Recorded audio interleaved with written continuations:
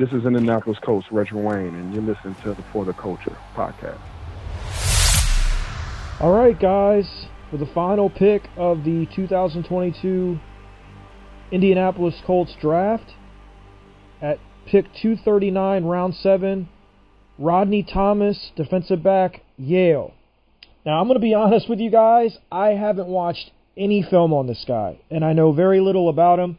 All I saw was his RAS profile, which was solid. He's 6'2", 196.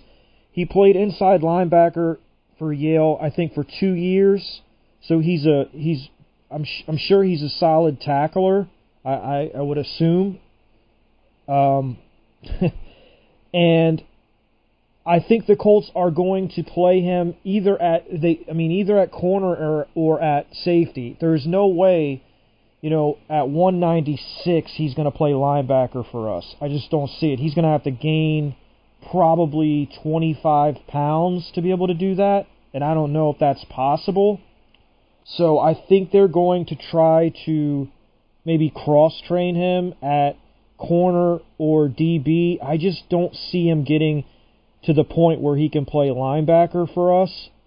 So, again, I don't know how good this guy is. I know he was all-league in the Ivy League and all that stuff. So he's obviously talented to be recognized as an all-league player. But I have not watched any film on him. I didn't find much about him as far as play, anywhere, really. I saw one draft profile of him, and it was just, very vague. So I don't know. This is a guy that, again, had a great RAS score. He's got decent size. I think he'll be a guy that can compete, to make the roster as a back-end guy, maybe a last corner or last safety. But I think this is a practice squad developmental pick. Obviously, when you're picking, when you're talking about pick 239 of the draft, that's what you're really picking. And so we'll see what happens with the roster, but I've seen him listed at linebacker. I've seen him listed at safety. I've seen him listed at corner. I don't know how the Colts are going to use him. I'll be interested to hear what Chris Ballard has to say about where they plan to play him. Could it be another Marvell Tell situation where he completely switches positions? I don't know. I know he's got solid speed.